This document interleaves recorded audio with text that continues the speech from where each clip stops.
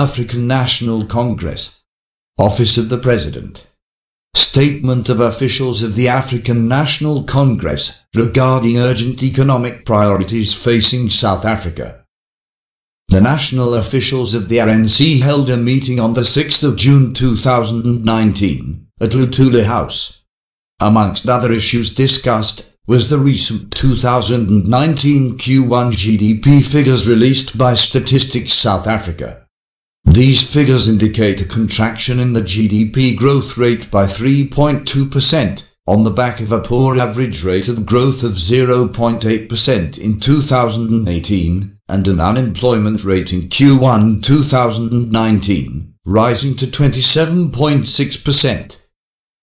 This serious state of affairs reaffirms the observations of the RNC legislature, held from the 1st to the 3rd of June 2019, that we need to seriously tackle the challenges facing South Africa together, with a sense of urgency and unity of purpose. The NEC legislature, which focused on apex priorities for the implementation of the RNC manifesto, saw the growing of an inclusive economy and building state capacity as key.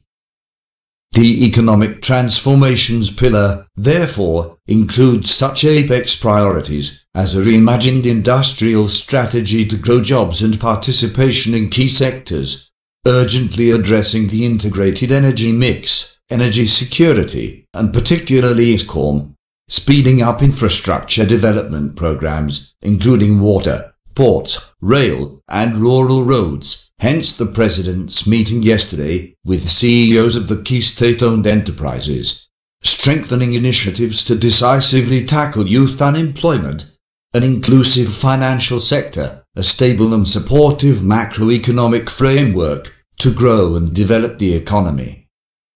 The officials emphasized the policy positions of the RNC on the independence and role of the South African Reserve Bank, as set out in the Constitution of the Republic of South Africa. The Constitution in section sets the role of the Reserve Bank as protecting the value of the currency in the interest of balanced and sustainable economic growth. It further states that this mandate must be exercised in regular consultation with government through the cabinet minister responsible for the national financial matters.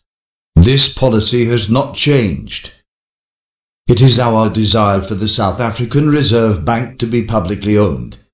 However, we recognize that this will come at a cost, which, given our current economic and fiscal situation, is simply not prudent.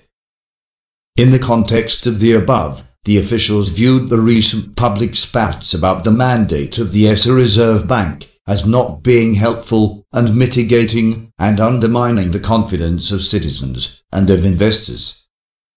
There is broad agreement that all viable, legal, and other policy instruments at our disposal should be used to ensure that we get the economy growing again and create jobs by implementing the apex programs of our manifesto in order to achieve our desired national objectives.